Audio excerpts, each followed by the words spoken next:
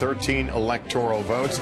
Here's how it's shaking out right now. Clinton ahead at 47% over Trump. What does this mean to the electoral map? Let's take you down to the ice and see where things stand. Trump with 168, Clinton with 122 as our map begins to fill in. But there are some states in gray right there who are going to create a lot of upset stomachs and drama in both campaigns tonight. Let's go to Chuck Todd right now, who is with some of our pollsters to get a little read on what we're seeing here and how we got here. I'm with Bill McInturff, Republican, Fred Yang, Democrat. These guys are the brains behind the home is the other story here. Not only have we seen in the excerpts blowing through the roof the Trump voter, but as Bill noted, your college-educated white voter, she's doing well, but she's not doing as well as they expected. It doesn't cancel out what he got. And listen, this was always out of reach for him when he was fighting with his own party. That's why it was viewed as so calamitous when he went to war with Republicans. The intra-party fighting was viewed as disastrous. But that hasn't really been the case for the last few weeks. The closing weeks of this campaign have had Republicans, even Paul Ryan, who we were talking about in the last hour, singing off of the same song sheet about Clinton corruption. Don't forget health care either. Exactly, huge story. You know, when those premiums went up, obviously their research said go out.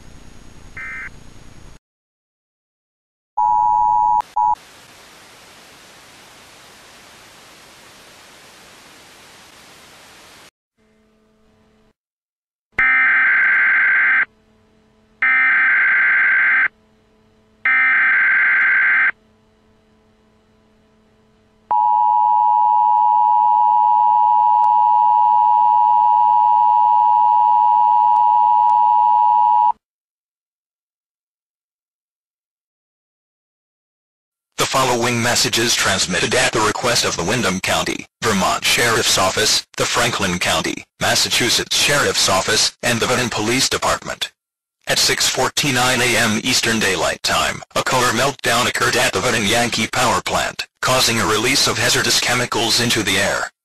At this time, the area within a 2-mile radius of the Vernon Yankee Power Plant has been evacuated, and is now closed to all traffic. All areas within a 10-mile radius of the plant are now under a mandatory evacuation order. This order includes northern parts of Franklin County, Massachusetts. Suggested routes for evacuation include Interstate 91, Vermont and Massachusetts Route 142, and United States Route 5. Shelters are being staged in the following counties: Bennington, Vermont, Windsor, Vermont, Berkshire, Massachusetts, and Worcester, Massachusetts. If you need assistance in evacuating, law enforcement will help you. Please take all necessary supplies with you, such as food, water, clothing, and medical supplies. Turn off all ventilation systems, heating and air conditioning, close all doors and windows, and seal any cracks. When in your car, do not turn on air conditioning, close all vents, and keep doors and windows sealed.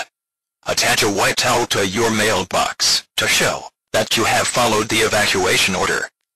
An all clear will be announced when the situation is over. Please stay tuned to local media outlets for more details, as the situation develops.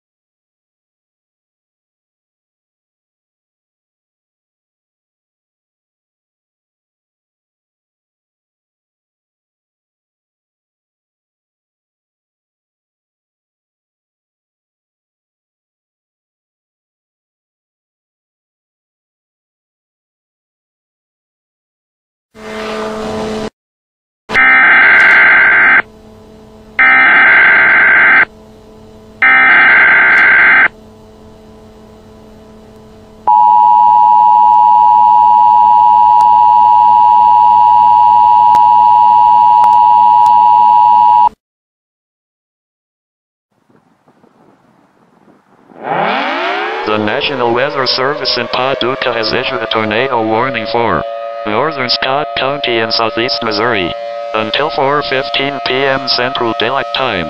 At 3:36 p.m. Central Daylight Time, a severe thunderstorm capable of producing a tornado was located near Chaffee and moving east at 45 miles per hour. A funnel cloud was reported near Chaffee by trained storm spotters. Tornado and quarter-size hail. Weather spotters reported funnel cloud. Impact flying debris will be dangerous to those caught without shelter. Mobile homes will be damaged or destroyed. Damage to roofs, windows, and vehicles will occur. Tree damage is likely. This dangerous storm will be near Kelso and Benton around 3:45 p.m. Central Daylight Time. This is an extremely life-threatening situation. Other locations in the warning include Lambert and Commerce. Take cover now. Move to an interior room on the lowest floor of a sturdy building. Avoid windows. If in a mobile home, a vehicle, or outdoors, move to the closest substantial shelter and protect yourself from flying debris.